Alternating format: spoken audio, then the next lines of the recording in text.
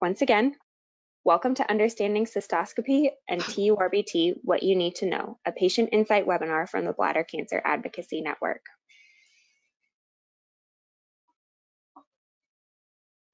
We would like to thank our sponsors, the Astellas Seattle Genetics Partnership, Bristol Myers Squibb, the EMD Serono Pfizer Partnership, FairGene, Genentech, Janssen Oncology, Mark and Photocure for their support of the Patient Insight webinar series.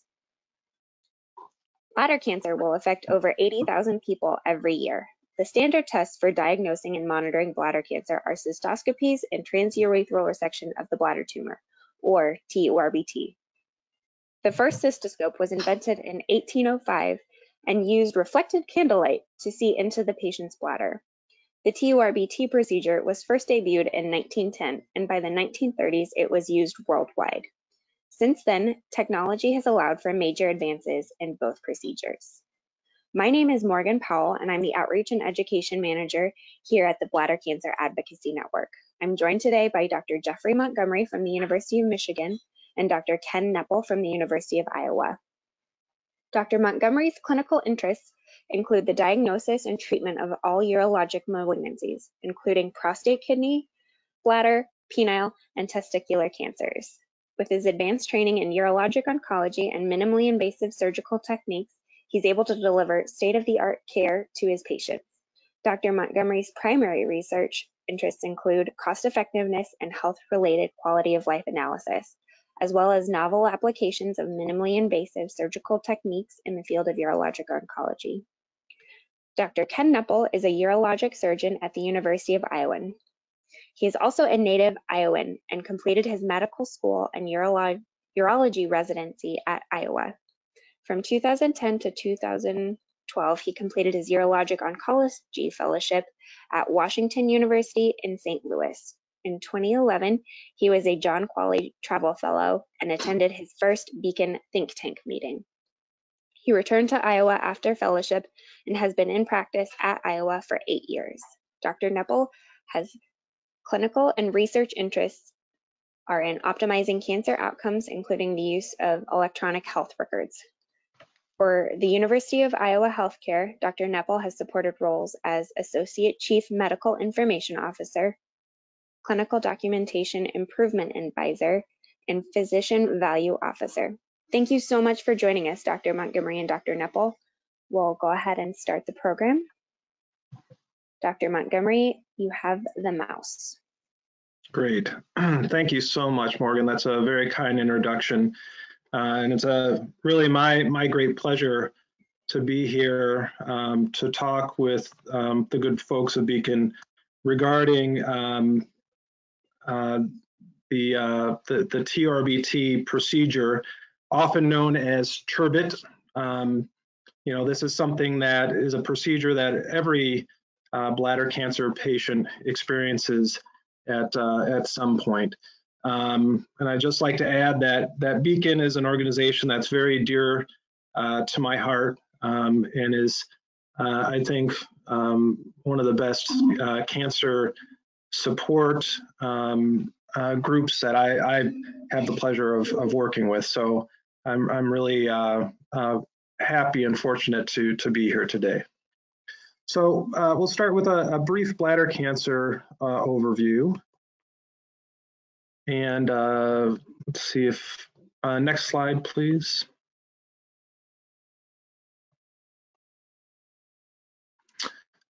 So go ahead and go back. Thank you. So bladder cancer is the fourth most frequent cancer in men and 12th most frequent in women. It has a high incidence, but overall a low mortality. And that means that there ends up being a lot of patients that are living with a bladder cancer diagnosis. With that, because of the surveillance methods we use, such as cystoscopy and CT scans, it is also one of the most expensive cancers in surveillance. So bladder cancer, once it is treated, has a high risk of recurrence. up to 61% at 1 year and 78% at 5 years. So this ongoing surveillance is a crucial component of a patient's treatment pathway. Patients are also at risk of progression, meaning, the cancer going from one stage to the next or more advanced stage, up to 17% at 1 year and 45% at 5 years.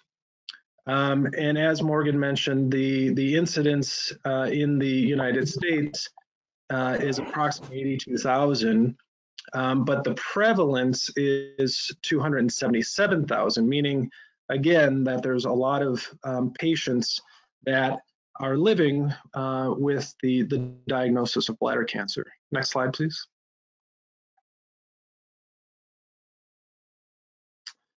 So I'm going to focus on the transurethral resection of bladder tumor, TUR-BT, or as it's often called, the TUR-BIT. So why do you need to have this procedure?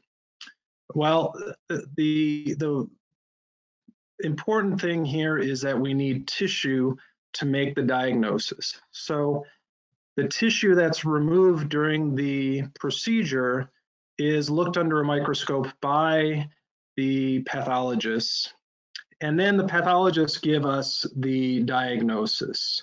Now, the vast majority of bladder tumors are what we term bladder cancer, also known as urothelial cancers.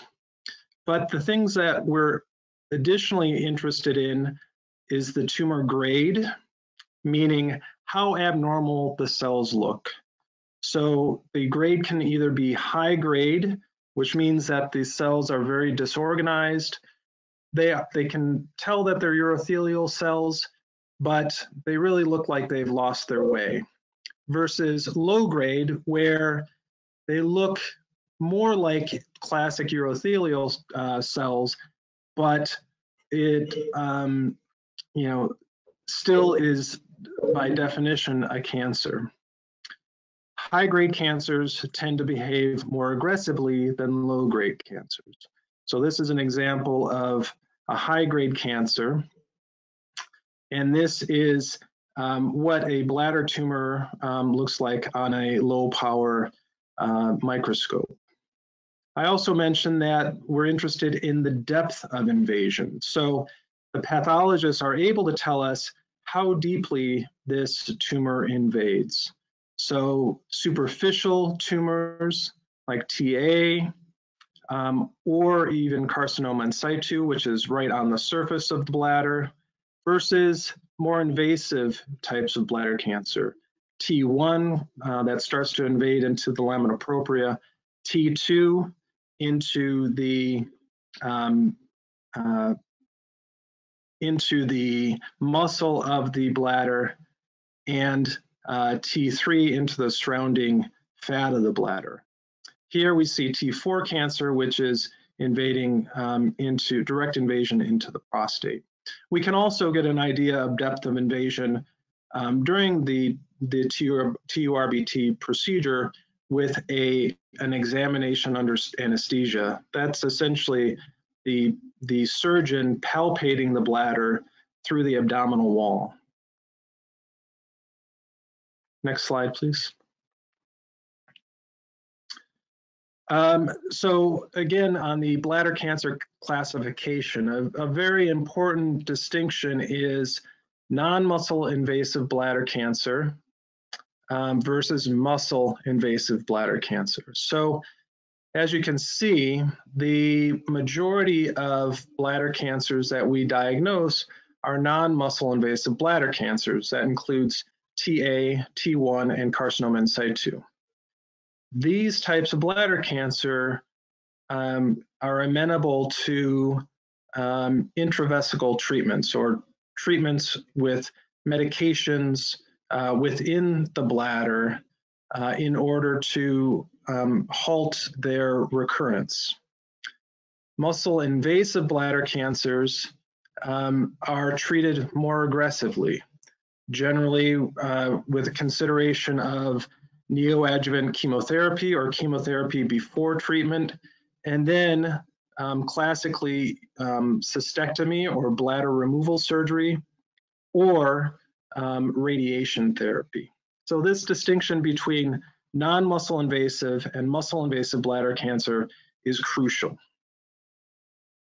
Next, please.